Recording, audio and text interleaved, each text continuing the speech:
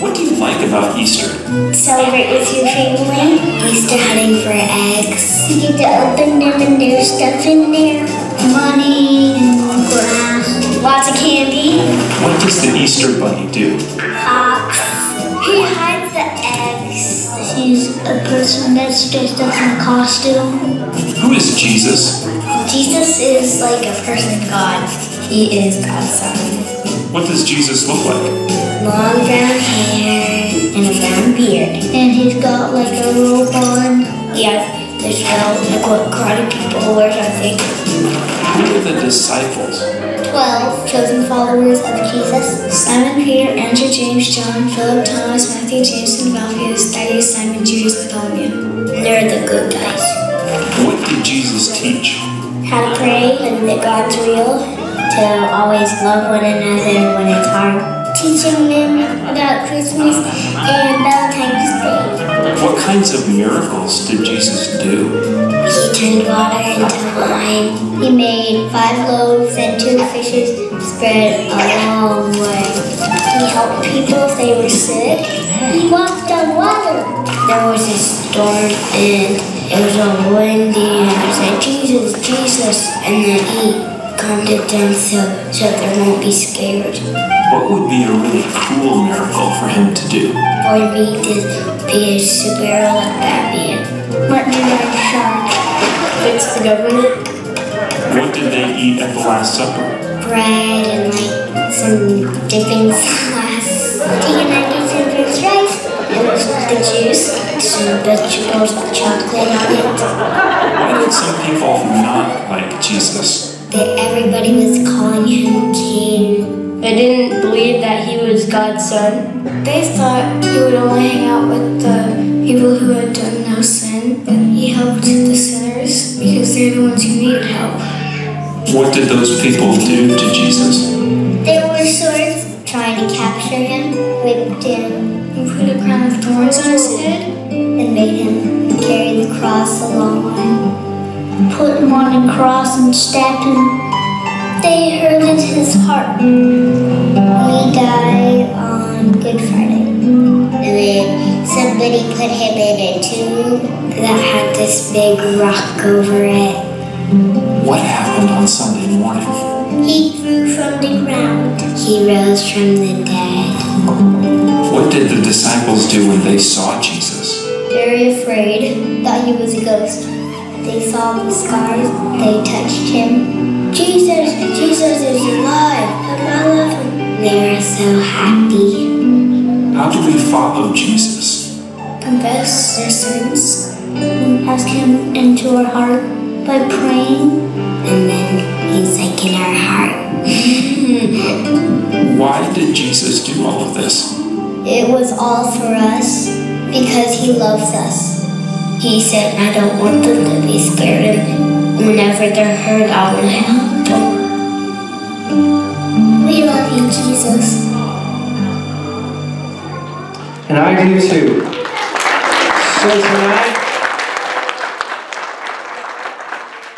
So tonight we're going to try to take you through a little bit of the end of Jesus' lives, but I'll kind of give you a brief summary of what happened. How many likes Christmas?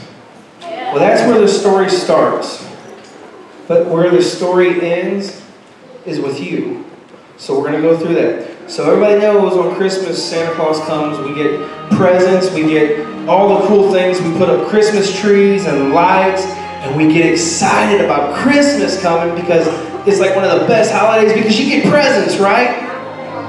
Hey, it's okay to like presents. I like presents. So, you like presents? Are you guys out there? Yes. Do you don't like presents? Okay, parents, do you hear this? You could save yourself a bunch of money.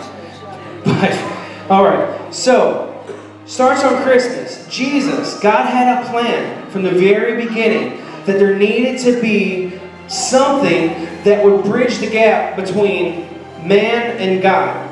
Because, see, currently between man and God, there was a hole called sin. And there was no way to get to God except through rituals and traditions and all that type of stuff. But God had a plan that was better than that and said that we don't need to do that. So you know what? I'm going to create something. I created this whole world. I'm going to create something else. I'm going to create my son. So he sent his son down to be born of Mary, to live, to walk this earth. And then we've heard about all the miracles that Jesus did, right?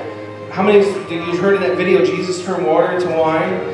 Jesus took 5 loaves and 2 fishes and fed a multitude of people, enough that not only did they eat, get full, but they had some to take home with them. Jesus opened blinded eyes. Jesus took people who couldn't walk and healed them so they could walk again. Jesus took people that were dead and raised them from the dead. And Jesus did all these different miracles. And the story goes on and on and on. The story of when he was on the boat and there's a storm came and was blowing the boat around. And the disciples were on there and they were scared. So they woke Jesus up. They said, hey man, you got to get up here and do something because this boat's about to fall apart and we're all going to drown. Jesus is like, what? Come on guys, don't you have any faith? So he gets up there, he stands on the edge of that boat, he points to the sea and says, peace, be still. And the storm went away, the clouds went away, the rain went away, and the waves stopped, and there was peace. And on and on and on the story goes that Jesus did all these great miracles. And then, on this day, over 2,000 years ago, Jesus came riding into Jerusalem. Now see, here's the thing. When a king rode in on a donkey, he was coming because there was peace, and he was coming in to see the crowds and the people and all that stuff. But when when a king rode in on a horse, he was coming in because it was a wartime, and he was coming in to lead his commanders and generals and all that stuff. So Jesus came riding in Jerusalem on a donkey because see, Jesus was all about peace. Christianity is all about peace and love and loving one another because that's what Jesus did for us. So, Jesus comes into town, and I would say he was probably a celebrity. And here he comes, riding down the road, and people were on this side of him, people were on this side of him, and they started yelling things. Does anybody know what they were yelling? Well, they were yelling, Jesus, man, Jesus is walking by. You know, that's pretty exciting. But there was a word that they yelled. What? I heard it. Wait, I heard it. I hear it on this side. What did they yell? What did they yell?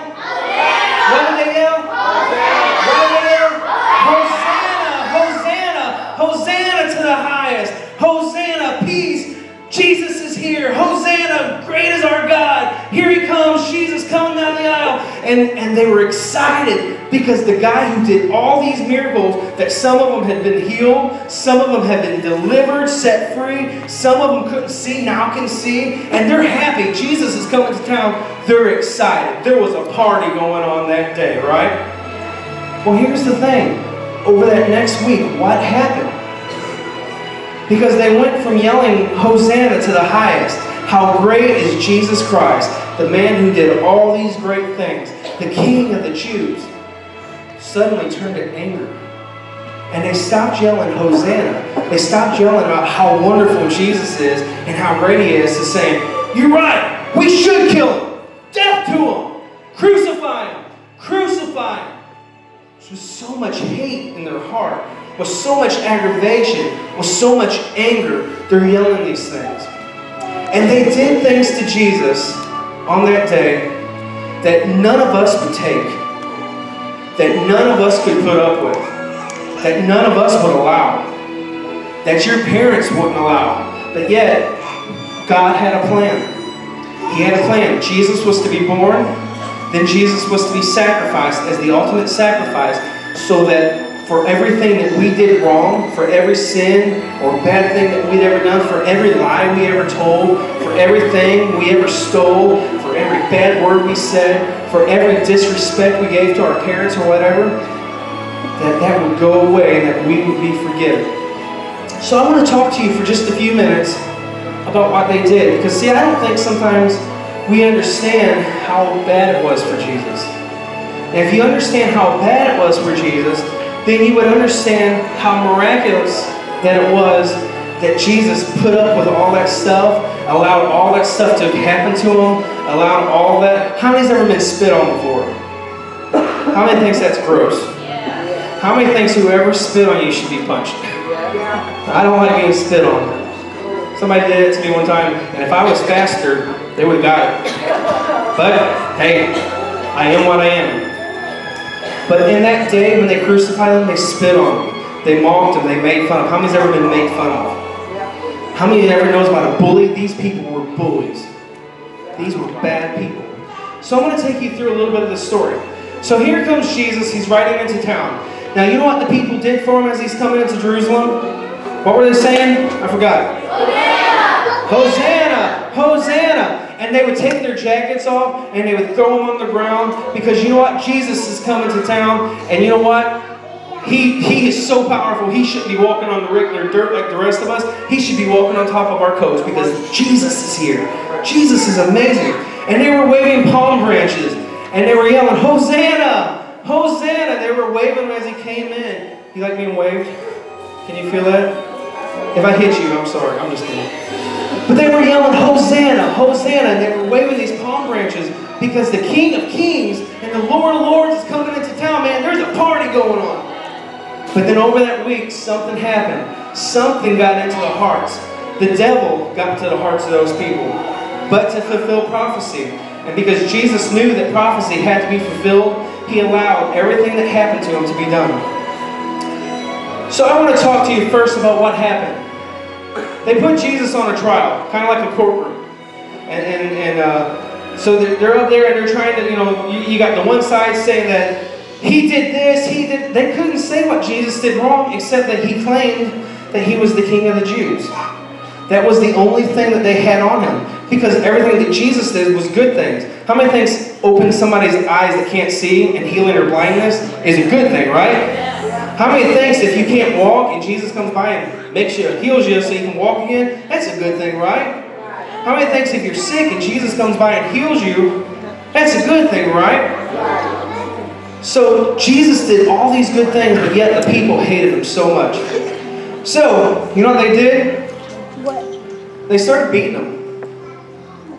They have a cross, I think probably even bigger than that, and they made him carry this cross up to what they call Calvary Mountain, Calvary Hill, or Mount Calvary. And as they walked by, they did things to him. They beat him. Now they had a cat of nine tails, is what it was called. And the reason was it was a cat of nine tails because it was kind of like a cat tail, number one. But it had 9 straps on it with pieces of metal and glass on it.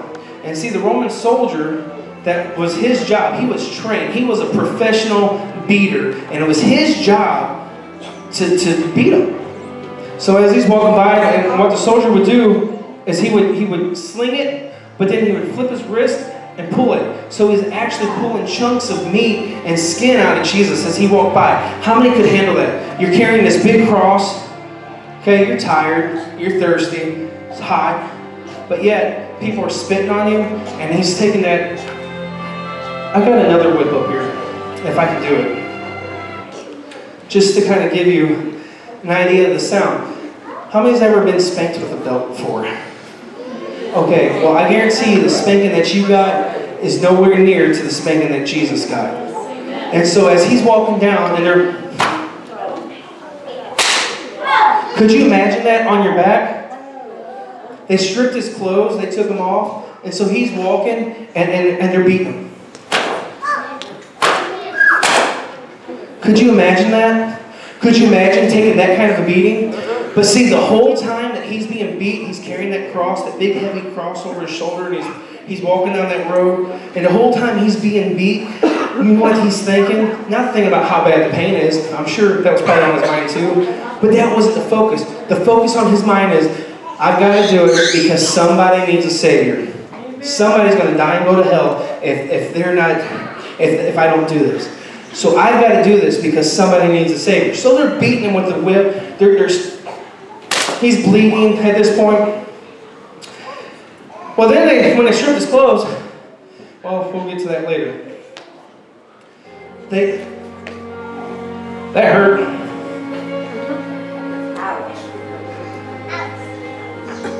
I may not be doing this in the exact order, but I just want you guys to know all the stuff that Jesus went through in his life and the end of his life. Now, we talked about the miracles, so I want you to think about the miracles. And I told you that the story didn't end here, so we're going to get to that. So, Jesus claimed that he was the King of Kings and the Lord of Lords, that he was the King of the Jew, which turned out to be the reason that they were so mad at him, because they figured he was a mockery and didn't believe in this thing and didn't believe in what he claimed he was. So they said, well, you know what? You're going to claim you're the King of the Jews, then we're going to make you the King of the Jews.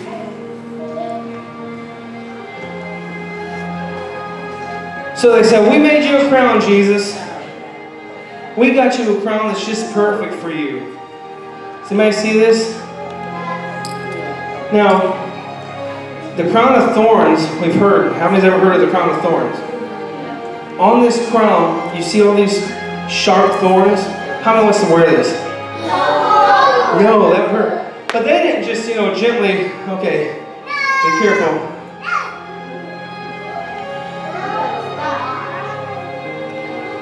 They didn't do that. You know what they did? Come here, Jaden. No? All right. No, they didn't just set it on Jesus' head real lightly. Okay, I don't want to hurt him. No, they jammed it onto his head. They pushed it down into his scalp. And at that point, and then blood started coming down his face. The whole time that they're doing this to him, the whole time they're doing all these bad things to him, he's thinking, somebody needs a Savior. Somebody needs me to do this. I've got to do this because somebody needs to be saved. Somebody needs a way to heaven. And God says, I'm it. So you know what? I got to do this. I said they stripped him of his clothes. The soldiers, he's Jesus, the soldiers actually gambled to try to win his clothes that they took from him. I mean, it'd be like a celebrity, like, I don't know if, who's a celebrity? Who's somebody famous? I mean, how many would like an autographed jersey from Yadier Molina? So kind of like that. You think that's cool? So that's what these soldiers thought. You know what? This is great. Yes, I win! And grab his clothes and they get it. When Jesus was on the cross, and I didn't have my nail, but they had these big spikes. And they put Jesus, they laid that cross down. They laid Jesus on top of it, and they took the spikes and they put them into his wrist, and they hammered and hammered and hammered until it went through his wrist. And I'm being real with you guys because you guys need to know what's real and what's up, okay? And they nailed it, hammered it, till it got into the wood, until his left arm was stuck. Then they took another one, and they did it to his right arm, and they kept going until it was stuck. And then they put his feet together, and they went one right through his feet until it was stuck. And they nailed Jesus to the cross. Well, they didn't just leave him laying on the ground. No, because this is an example. When they did these punishments, it was to show everybody, hey, you don't want to do what they did, because if you do what they did, you'll be there, right? So learn your lesson. Don't do what he did if you don't want to be where he is, okay? But what did Jesus do? He claimed he was the King of the Jews because he was the King of the Jews. Jesus, I told you while he was on this road, he was thirsty and all this stuff. So he's on the cross and he's saying, I need something to drink. So you know what they did? Because this wasn't a nice thing. They had a sponge on a stick and they would dip it in the cup and they would put, normally they would dip it in water, and they would stick it up so they could suck a little bit of water out of that sponge and it would help with their thirst because they're in agonizing pain. But see, Jesus, they didn't want to do that. So they actually stuck this into a cup, like I said, but inside the cup was vinegar. How many's ever smelled vinegar before? How many's ever drank vinegar before? How many wants to drink vinegar? So he's up there, he's in agonizing pain, and they stepped that up there, and he had to drink that. Because see, they hated Jesus. They were mad at him for claiming to be the King of Kings. What did he do wrong? Other than he claimed that he was the King of Kings? Because he was the King of Kings. Well, then while Jesus was on the cross, they said that they need to make sure he was dead. So what they would do is they would take a spear, and it would be a long stick with like a knife or I'm thinking it'd be like an arrowhead looking thing. There's a big sharp tip to it, okay? And they would poke him, they would stab him to make sure that he was dead. So I couldn't find anything like that in our props, but I found something that I think is a very good representation of that. And you see, I found a pitchfork. Now, who normally carries this kind of thing? We see this at Halloween, okay? The devil. The devil. See, the devil was all about this whole thing. This is what had to happen. The devil didn't know he was playing with prophecy. But then a soldier, to make sure Jesus was dead, he stabbed him in the side. The Bible says blood and water flowed.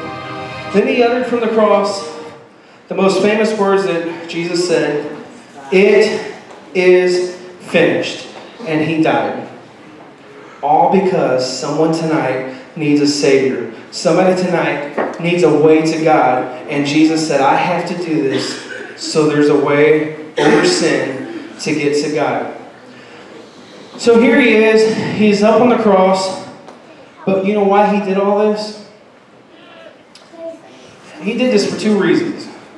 Just 2 reasons? Well, it's many more than that. But this will make sense to you. He did this for my sins. And he also did this for your sins. That covers everything. Jesus went through all this for my sins and for your sins. Well, what does that mean? Everything he went through, he did it because he loves you more. Isn't that amazing? Before you were even born, all this went on. Before you were even born, all this went on because he loves you. He's crazy about you. He thinks that there's a reason that you're here, and it's to have a relationship with God, and you can't have that relationship without Jesus.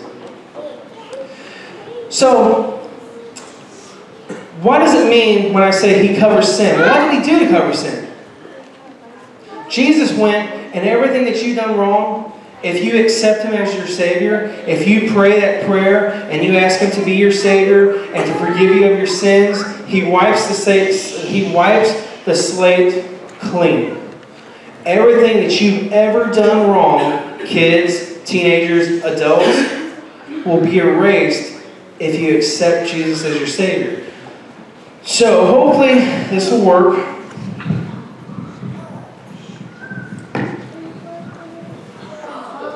The Word of God is the living book. And everything that I just told you is in the Word of God. If you want to know about the death, resurrection, or the death, burial, or resurrection of Jesus Christ, look it up in the New Testament. Matthew, Mark, Luke, John. In any one of those 4 books, you'll find everything that I just said. So he went, he said, Craig, you need a Savior. For everything that you've done wrong, you need a Savior. And he said, you know what, Craig, everything that you've done wrong, and I'll tell you what, the list was probably really big. He erased it. Just like that. And there's no more. And if you look, the word, my sin, is burned into the cross. And then he said, but that's not enough. I not only need to take care of Craig's sins, but I need to take care of your sins as well. So guess what? He covered my sins. He forgiven me. I now live for Jesus Christ. I'm up here telling you guys, if you want a world life-changing experience, come to Jesus. Find out what he can do for you. Because I tell you what, you'll never be the same. My sins are gone, and your sins are gone. He took them away. They're no longer there. Ain't that amazing? Amen.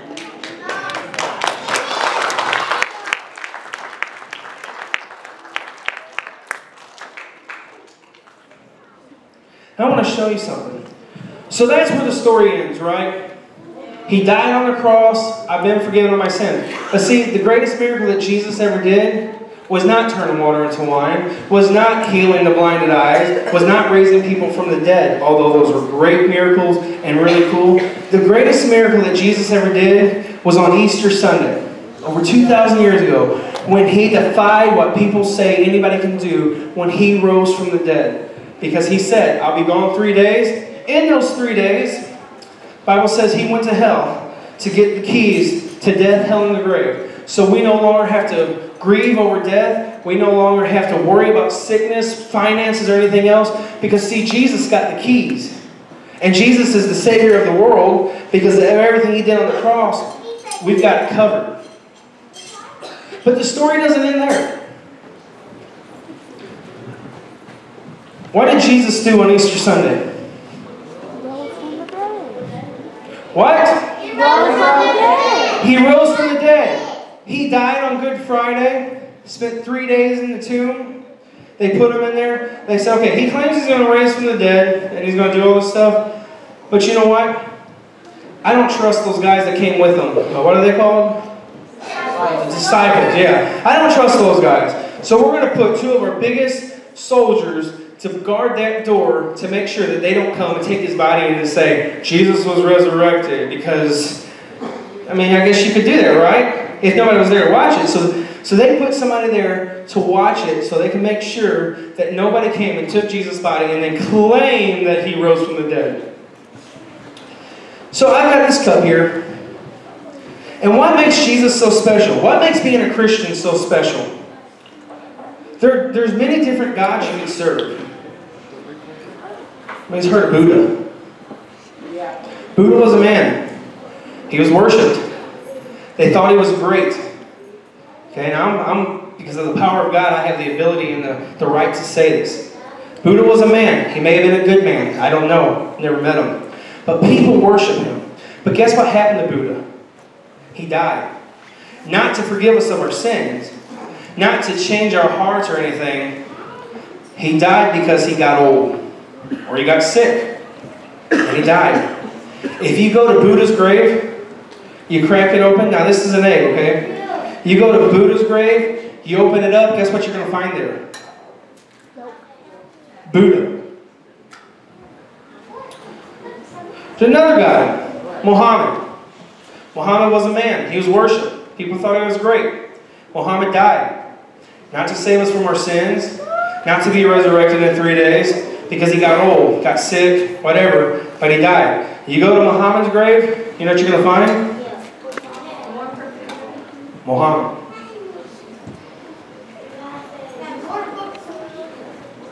Another guy, Krishna. This man walked the earth just like we did. Got old, got sick, whatever, died.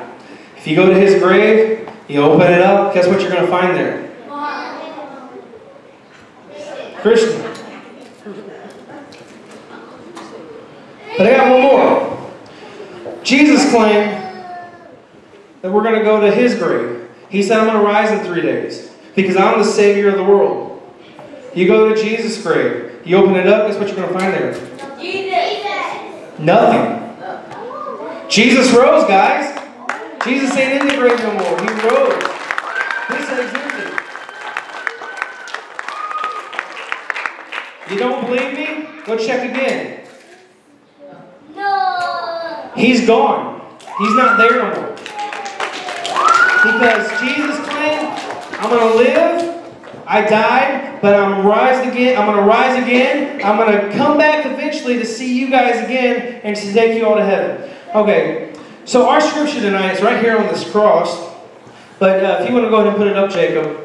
I wanted to find this great scripture that you guys are going to just be like, wow, this is like the greatest scripture I've ever heard. But then I thought about the one scripture that we probably all know that says everything about what I just said tonight.